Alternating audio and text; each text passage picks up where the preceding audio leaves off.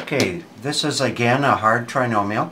I know it's a hard trinomial because 3 goes into here, but it doesn't go into there and it doesn't go into there.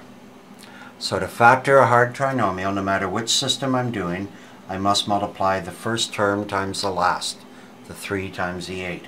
And I know that gives me 24. So 3 times 8 is 24.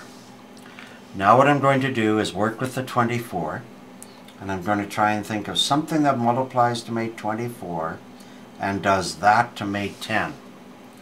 So they must multiply to make 24 and subtract to make 10. So it's 1 times 24, 2 times 12, 3 times 8, 4 times 6. And these are the two numbers that subtract to make 10. So they are going to be the two numbers involved with my answer. Now because it's a negative sign, in order to get 10, it must have come from opposite signs. Okay? So there's my 2 and there's my 12. It must have come from a 2p and a 12p, but the prize goes to the biggest number, so the plus must go with the 2 and the minus with the 12. Sure enough, 2p minus 12p is 10p. I'll put arrows on the other end here. I always check at this time that these two guys actually go together to make 10p. Okay, now I bring this baby down. That's 3p squared. Bring the last term down, minus 8. So now I have my 4 terms. I bring the minus sign down, and I'm going to factor both sides. Now in this case, the only thing that goes into both of those is the letter p. So if I factor out a p, you can see I'm left with a 3p plus a 2. Here, on this side, you can see that 4 goes into both, 12 and 8,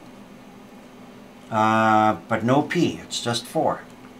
Okay, so what I'm left with is a 3p from here and a 2 from here. Now here's something you have to watch for.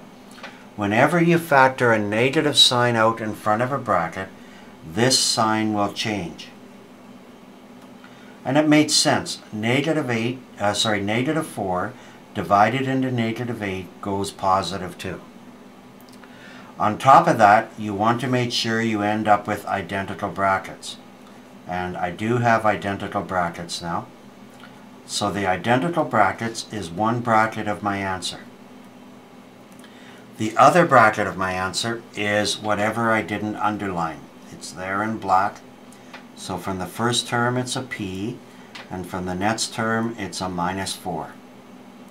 And there is my hard trinomial factored really nicely.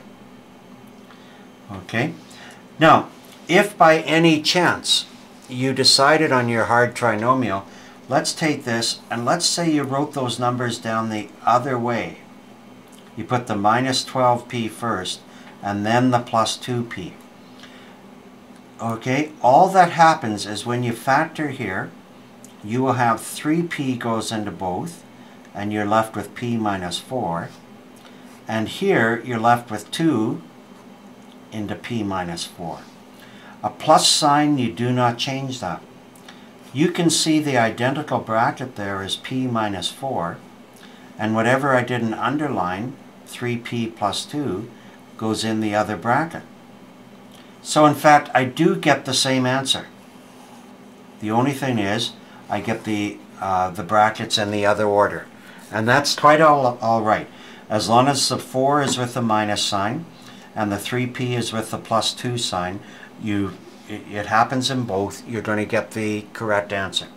So it doesn't matter how you break this middle term up. But what you do have to watch for is if it's a minus here, this sign is going to switch right there. It's going to switch from minus 8 to a plus sign if you factor a negative sign out in front of a bracket. And that's the only thing that you have to worry about on decomposition that might give you any sort of a little problem.